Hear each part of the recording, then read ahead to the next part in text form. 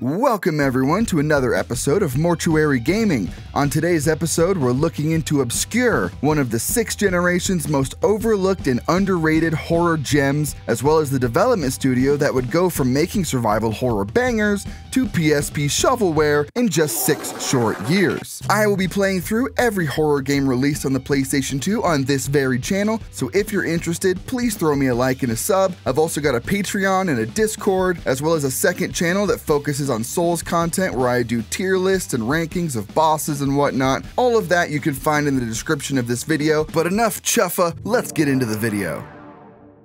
Is this yours? Merry Christmas, Lizzie McGuire. Ah, the 2000s. What a time to be alive. Fall Out Boy was rocking in bootcut jeans, Napster was breaking the music industry. Napster. Sharing's only fun when it's not your stuff.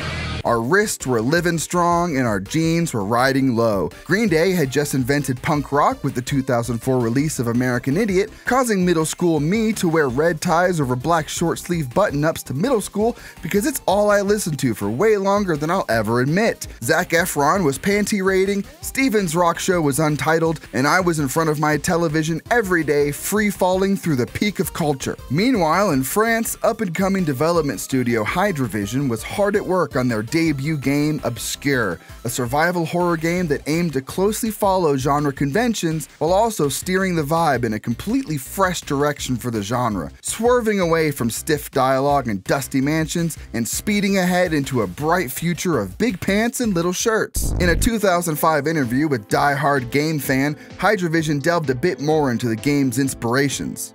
First of all, we loved teen horror flicks and slasher movies such as Scream, Buffy, and The Faculty, where we can see teenagers hunted, ripped, and decimated. We especially did not want to make a clone of what already exists, and this is exactly what I think makes Obscure such a uniquely refreshing experience, and I'm honestly shocked that there aren't more games like it, particularly in terms of fun teen horror. Sure, we eventually had plenty of those games in later generations, but I'm shocked the idea didn't saturate the market of horror games overall. We just ended up with more old buildings, great hair, and big-ass boats. Where's the pizzazz? Where's the style? In Obscure, we've got big short pants, skinny short tops, fat skate shoes, energy drinks, old people banning energy drinks, V-necks over long sleeves, flip phones that lose service at the worst possible time, archetypal characters that say stuff like, "Yeah, everything I see up in this piece is whack." And that's not even to mention the soundtrack.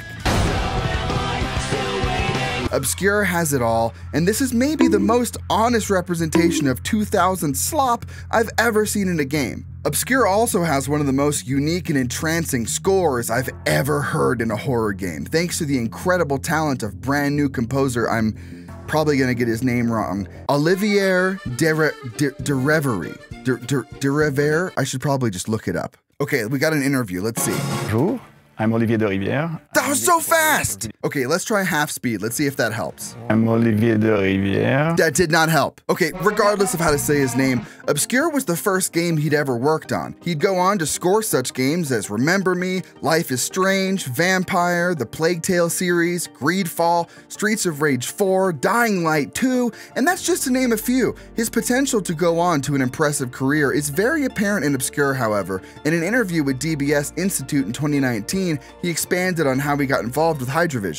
I've been participating in meetings called coding parties since I was a teenager. There, we would spend 3 days without sleeping to create a demo that would show off the capacities of each team. You could consider that game jams are quite similar nowadays. Over there, I met with coders, artists, and more that later on became part of the game industry. That's how I started making connections, but in fact, working on Obscure was very random. Although I didn't know anybody at Hydravision Entertainment, I knew so much more about the technical aspects thanks to my years with my friends that it made my hiring much easier.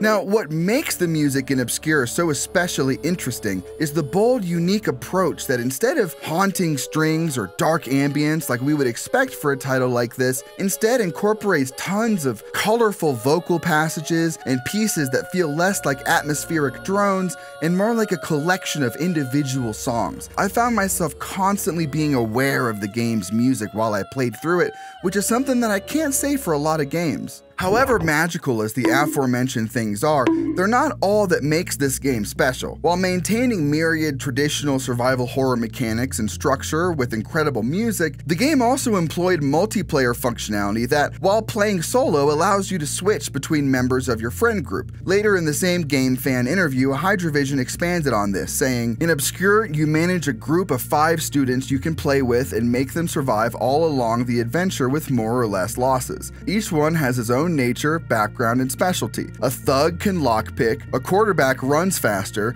there's the clever one, the little sexy nurse, and the cheerleader chief is a gunfight pro." Alright, that's quite enough, Frenchie. You had me at cheerleader chief gunfight pro. So am I still waiting for this world to stop hating? Can't find a good reason, can't find hope to believe in. Wow.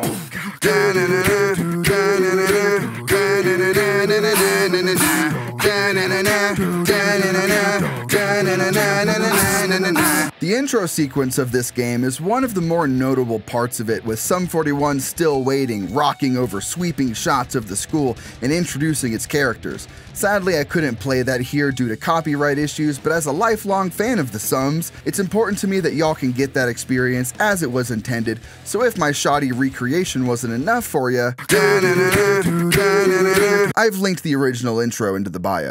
The game opens with Kenny, a jock baller baddie, shooting hoops in the gym before being lured into the school's seedy underbelly, where he stumbles onto some lab equipment, human-sized cages, and a ghoulish classmate who has very obviously been down here for quite some time. They attempt to escape together but ultimately get trapped, serving as the catalyst for the rest of the story. This section doubles as our tutorial where we learn how to tape flashlights onto our guns, which will become incredibly important later. We learn how to swap between characters when we're playing solo, and just overall get a feel for things, which all feel great. The movement speed is perfect, the controls quickly become second nature, and most importantly, the camera is tremendous. I didn't think about the camera a single time while playing through the game, which, as you may know, is more or less the goal when it comes to a great game camera. Eventually, a few of the students notice Kenny's missing and decide to stick around after school to find him, which causes them to become accidentally locked inside. We've got Josh, whose attributes probably are the most helpful of the group, as when you press square while playing as Josh, he'll tell you if there's any other items left in the room that you've yet to find. There's nothing left for us here. Which is extremely helpful in a survival horror game. We've also got Shannon, the character previously described by the developers as the sexy little nurse, who technically has 2 special attributes. She's got a passive skill of healing 20% more effectively than the other characters, but her real gift is to remind the player what the next objective is whenever prompted, which, while in a game that's pretty straightforward all things considered, is still a big help after a short break from the game or just forgetting what you're supposed to be doing. I've seen this hand wheel somewhere before. I'm certain it was in the office building. Ashley, also known as the cheerleader chief gunfight pro, is the resident badass of the group whose special skill is rapid firing pistols, causing more damage to enemies and overall just being a girl boss. If you don't stop, I'll kick your ass. God, I love the PlayStation 2. She's also got low-rise jeans and a whale tail because this game comes from a much better time. Eventually, the team breaks loose from the cafeteria, and after a short bit of exploration, we run into Professor Walden, a biology teacher who shows us the monsters can be defeated with light, particularly sunlight, by triumphantly breaking windows and bathing the beasts in UV rays. And this is where the combat of the game really starts to take hold. Combat's a huge part of Obscure, and things here feel pretty great as well. There's a short little gun tutorial in the game that teaches you how to switch targets by having you shoot various pictures of your classmates, which is really something. But overall, I think Obscure probably has some of the best feeling combat in the 6th generation horror game. Obscure has 3 difficulty modes, but they don't really change much beside ammo and item drops being more or less in number. They do, however, allow you to unlock different things depending on the difficulty you finish the game on, including a sexy go-go dancer, fishnets, and neon hair getup for Shannon you can unlock by keeping her alive to the end of the game, which is worth keeping her alive in and of itself. Honestly though, regarding difficulty, you can kind of set your own difficulty based on the team of characters you choose to run with. And while no one character is necessarily so useful or so inept that they can fundamentally fundamentally alter the difficulty of the game, they can absolutely give you a leg up in certain scenarios, which I think is really the best way to do something like this. I was worried when I started the game that it would end up as either a tactical squad-based game like The Thing, or on the other side of things, a series of pain-in-the-ass escort missions, but it manages to be neither of those and instead ends up finding a solid, relatively balanced compromise of the two.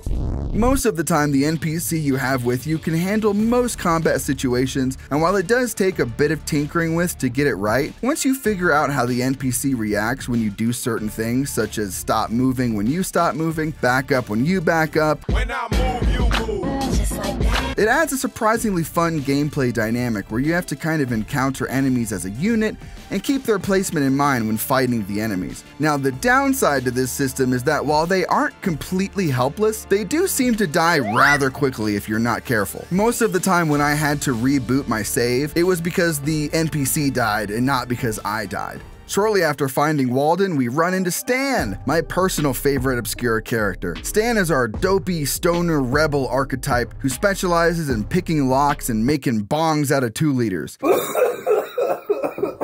Okay. Are you okay? I'm fine. How about you? I don't know yet. We find him in what appears to be the teacher's lounge, retroactively editing his notes for a better grade. He offers to do the same for us for 50 bucks, which in today's money is roughly 80 bucks, which for cheating a paper is way overpriced, so we politely turn down the offer. His special attribute is sadly the weakest, as he can pick locks faster than everybody else. I got this. I can pick this thing. But every character can pick locks, and he never really adds much of value. However, he does have probably the best drip in the game, and we've got to appreciate that. Stunting a V-neck over a long sleeve, denim baggy shants, and puffy skate shoes, Stan is unfuckable-withly cool. He listens to a lot of Eminem, drinks a stunning amount of Faygo, and definitely just stole your lighter. The gameplay loop from here becomes your typical survival horror fare, unlocking doors and shortcuts, killing loads of wonderfully hideous enemies, and working together with your friends to uncover the greater mystery behind the horrors of Leafmore High. While you can only control 2 characters at once, the remaining part of your team just sits around at the meeting point, where everyone just sits around doing f*** all and giving you shit when you come back. You're finally back. You know, I almost missed you guys.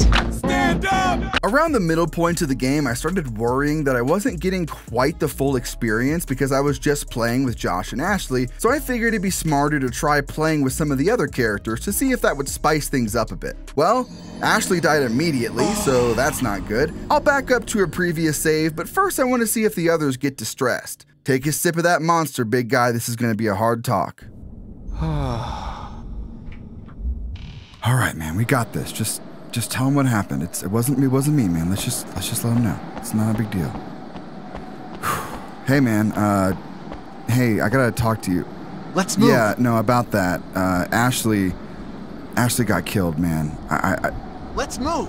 Yeah. Fine. Okay, I'll no, stay you here. just let me tell Shannon. All right, I'll go No. with you. You don't. Why won't anybody listen to me? Why won't you listen to me, dude? Ashley's fucking dead. Wow. No one cares. Poor thing, she didn't deserve that. What the fuck, dude? Her body is gone and it just leaves her belongings. I'll just keep her dead for science to see if it affects the ending at all, but I'll try not to let anyone else die.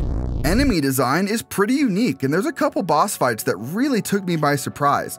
Look at this little guy. Oh my god, he's so cute. You can really see the connection to the student that was transformed here. The eyes and the hair and the way he blocks his face just makes you feel kind of guilty for shooting him. It's a really neat touch. The puzzles aren't bad either. I especially like this puzzle where you have to block the elevator doors to be able to raise the elevator, but then you have to come back down the ladder to descend into the elevator shaft, but make sure that you lock the safety above so that it doesn't fall below you. Oh shit, I forgot the safety stand, no! Oh, shit. What's up, Josh? Well, this is awkward. Eventually, after running back into Kenny and finding out he's still alive, we get imprisoned by Dr. Friedman. It's okay though, because he left us a giant stick with a hook on the end and some bolt cutters nearby, so we were able to make it out okay.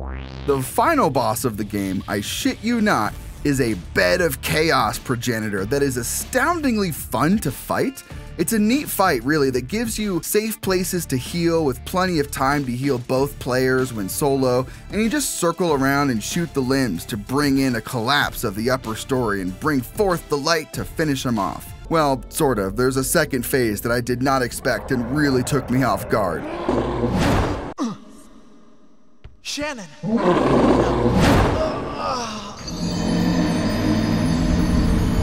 Upon beating the game, you get new outfits for whatever characters made it to the end, a dope little behind-the-scenes mini-documentary, and 2 music videos. One for Sum 41's Still Waiting. What's in now is okay? The Strokes, I can't see you, the Vines, the Hives, the White Stripes, the Led Zeppelins, right? Are you feeling me? And one for Span, a band that seems to have disappeared not long after this and never really quite hit it as big as Sum 41. Speaking of bands, this episode is brought to you by me. My death metal band, Alistair Cowboy, just released a new single called Huffing Necrotic Filth. So if y'all are into death metal, check the link in the bio to catch us on all streaming platforms. Our second EP, Chambers of Anguish, will be out March 22nd, and we're all very proud of it. Obscure was released on October 1st, 2004 in Europe and April 6, 2005 in North America on PS2, PC, and Xbox to middling to slightly above average reviews with a Metacritic score of 65. IGN had one of the higher reviews for the game, giving it a 7.6 and saying, Obscure is still dissimilar enough from other horror favorites like Resident Evil and Silent Hill to warrant a pickup by die-hard genre fans. And besides, the co-op mode is almost worth the price of admission alone, while the hidden bonuses you receive for beating the game add even more to its overall value. Just don't expect anything too enthralling when it comes to plot advancement or puzzle solving. PlayStation Magazine had a particularly scathing review of the game on the other hand, giving it a 2 out of 5 and saying, Obscure is a cut-rate survival horror game set in a high school. Maneuvering and combat are both very clumsy, and the whole game leaves you wondering about the choice the game designers made. The group of students you control is no brain trust. Even Scooby-Doo and the gang could have figured out what nefarious plot was afoot after exploring the first building. But not only can these kids not figure it out on their own, they actually stick around a campus filled with murderous creatures when nothing is keeping them there. Be smarter than they are and stay away. Then, somehow, for some insane reason, the writer, Dana Jagaward, compares it to Doom, calling Obscure better than Doom. Who wrote this? George Wood? Just get over it. This is the age of South Park.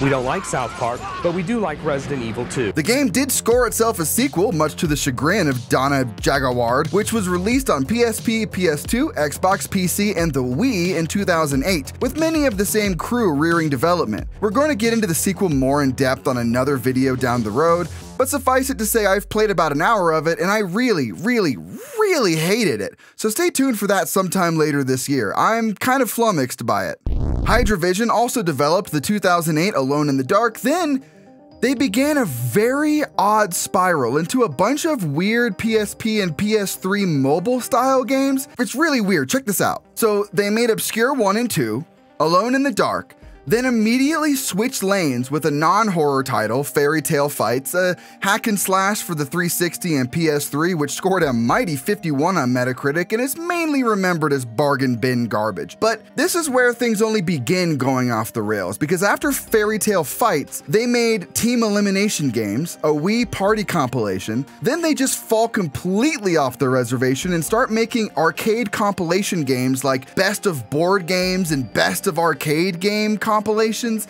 along with various other cheap garbage games such as Aladdin Magic Racer for the Wii and Idiot Squad for the PSP. Some of the other titles from this era include Tetrominoes, Brick Breaker, Solitaire, Funky Lab Rat, Dungeon Twister. Like, what the fuck is this? How did this company, and even the same lead programmers and technical directors who worked on Obscure, end up making shovelware bargain bin slop? I couldn't leave well enough alone, and I booted up a few of them just out of curiosity. I mean, I loved Obscure, and it's a game steeping with artistic merit, so maybe I'm wrong and the other games they made were more than meets the eye.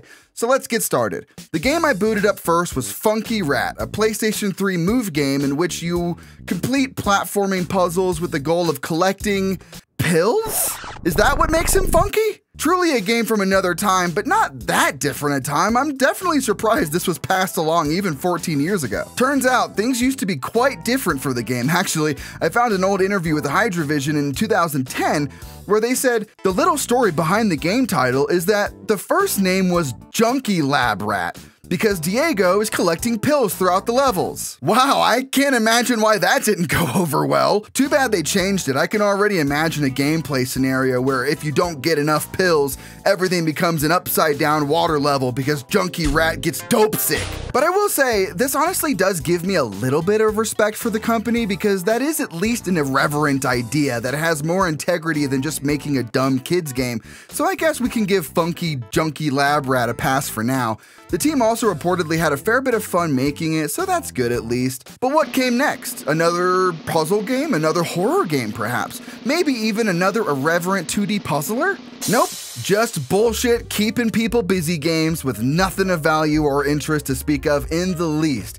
It would appear this was the era in which Hydravision was just making games for whoever would keep them afloat, in this case publisher Big Ben Interactive, unknown for releasing such games as Bee Simulator, multiple Brick Breaker games, the Kakato series, Cycling Manager 2, Truck Racing Championship, Dolphin Trainer, just garbage games made exclusively for people to stare at drunk at Walmart at 3 a.m. to wonder who buys this shit. Then, somewhere in the early 2010s, the company silently dissolved, with Hydravision CEO Francois Potentier reportedly bringing over select staff members to his new gaming company called Mighty Rocket Studios, not to be confused with Wooden Rocket Studios, who make much more interesting content. Mighty Rocket Studios seems to boast just one game in its catalog, that game being the 2D side-scrolling hack-and-slash Final Exam, which was previously known as Obscure 3 Final Exam, but it had to change the name because it was so incredibly different from the first two games, the negative response forced them to rename the game. In fact, the game was renamed 3 times. It was originally called Obscure 2013, then it was remade all over to become Obscure the Final Exam, and then the final name has remained Final Exam. Now, I spent a whole 5 clams on this game, and I'll be totally honest here, I actually more or less enjoyed my time with it. Maybe it was because I went in with my expectations unfathomably low, or because I just sucked down a barrel of pills, but I thought this game was actually pretty good. Sure, I understand them removing the obscure branding, as it is about as far from the original games as something could possibly be, but I think as far as a spiritual sequel goes, it's a totally serviceable 2D beat-em-up, and the things it does share in common with Obscure, like the cartoonish college-aged character aesthetics, monster designs, and multiplayer functionality, are all pulled off reasonably well, all things considered. Sadly, however, Mighty Rocket seems to have closed shortly after, and company founder and CEO Francois Potentier seems to have become a marketing agent at Epsilon. Wow, what a guy. Which kind of makes sense because when you look at their catalog, even including Obscure and Alone in the Dark, this is a company who was clearly always following the money. They were honing in on a trend of 2000s culture. They were cashing in on the survival horror trend. They were just clearly just kind of following the money. So I guess we shouldn't be surprised that when they fell off, they just kept following the money and making games for whoever they could. It's just such a bummer that they couldn't have moved forward in a path that was more interesting or more artistically sound. However, at the very least, I do have to give Hydravision credit because they were a studio that at least one time had some kind of vision that was interesting and a passion for making games that, likely due to poor sales and reception, had to sell their souls to keep their jobs, pimping themselves out to any publisher who would have them. Oh, how times they aren't a-changin'. Alright y'all, that's it for me this week. Thank you so much as always for checking out what I'm doing on this channel. I also have a Patreon where I do exclusive live streams and other such fun shit, as well as a second channel in which I occasionally post really long rambly Souls content. So if any of that sounds good to you, check it out. Otherwise, please like and subscribe, and I'll smell you later.